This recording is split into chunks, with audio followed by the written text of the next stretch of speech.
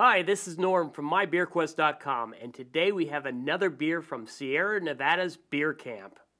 Okay, this next one out of the Sierra Nevada Beer Camp is the California Common, and I've always found the California Common style to be fascinating.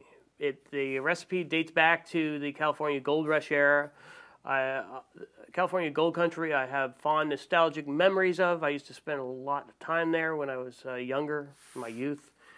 I also found this recipe kind of confusing. It's a lager that uses lager yeast, yet they don't keep it cool like lagers. I've found it actually very fascinating.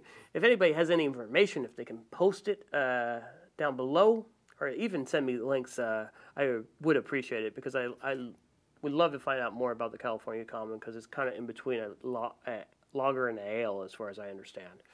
I expect this to be like Anchor Steam, because that's the only other California Common I know. All right, so let's try this one out. Has a great head on there. Okay.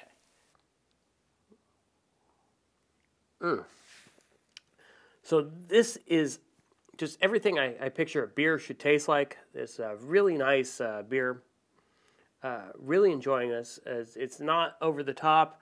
If you are a beginner craft beer drinker and some of the other beers are a little too intense for you, I would try this one because it has lots of flavor, without being intense.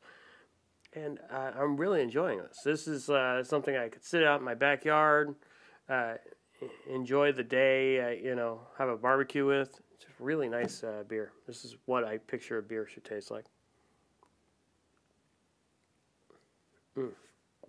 Just really enjoying it.